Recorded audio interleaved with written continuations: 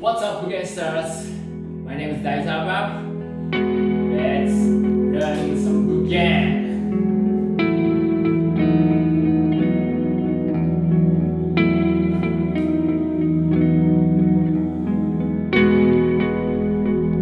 Okay, so today I'm going to teach Kazaguruma.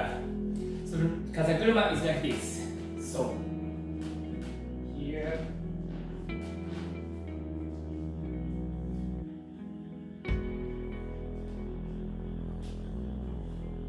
Okay, let's break it down things. Kazaguruma is both same direction,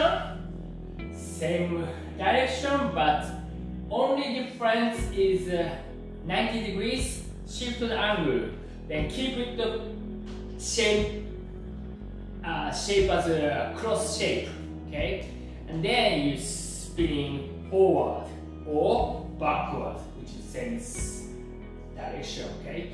So when you do this, first I highly recommend to understanding with this, because when you do spinning Kazaguruma, you are able to always holding same cross position, which is your right hand, left hand, and more need to understanding what's going on, and you can able to control each side.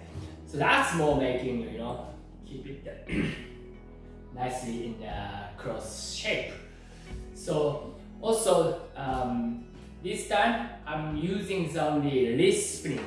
It's not the finger spinning. This you can able to do finger spinning, but when you use a wrist spinning, they have some benefit of that, because when you do this, you can able to access easily to the side to side, our top on the bottom, as not breaking the cross shape. Also, that's more, as flow art, so you can able to flow to access the all different position, right? So let's break down one to this side with parallel spin, and the other side of cross spinning.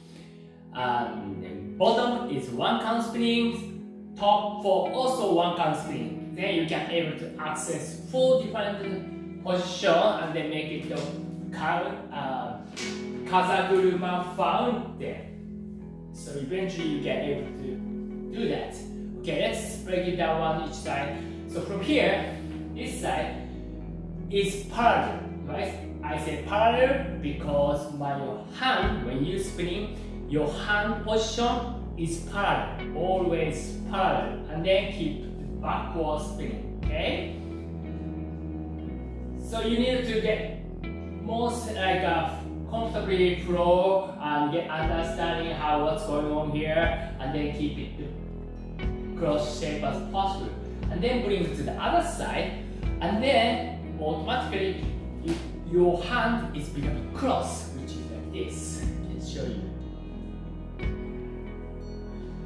Because usually when you bring it to the other side, you want shift, each Buugeng, but as you holding the cross, you cannot, you blocking here, so you cannot bring it to the other side. So keep it when you bring here, and then automatically becoming the cross shape. Okay, so that's also what 2 count spinning.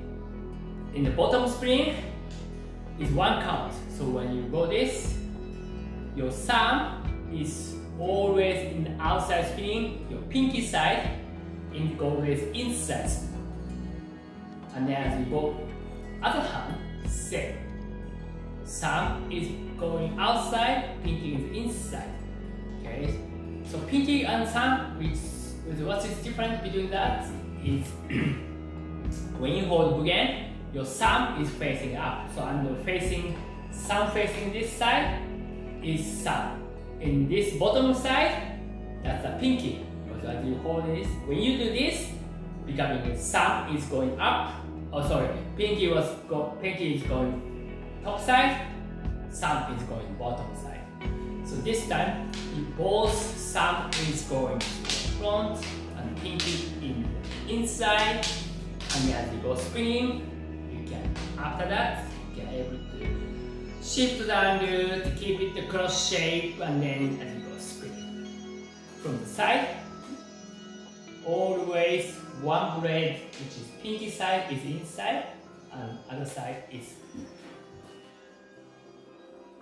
Okay, then top side. Top is also like that. It's one count spinning. Okay, so this time is pinky in the front, and then some is one side is going to behind your head, and pinky in the front of your face, and the other side is pinky is front, and then some is just front of your behind your arm. So front of your arm and then behind your arm, which is one is go between the head and your arm. And then same time, you go spinning like this, and then going to the Kazaguruma.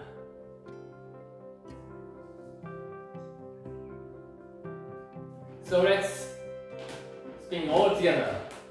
Start with this, cross with a forward spinning, and then bring to the bottom, to the side, and then top, and then back to the beginning. So that's Kazaguruma.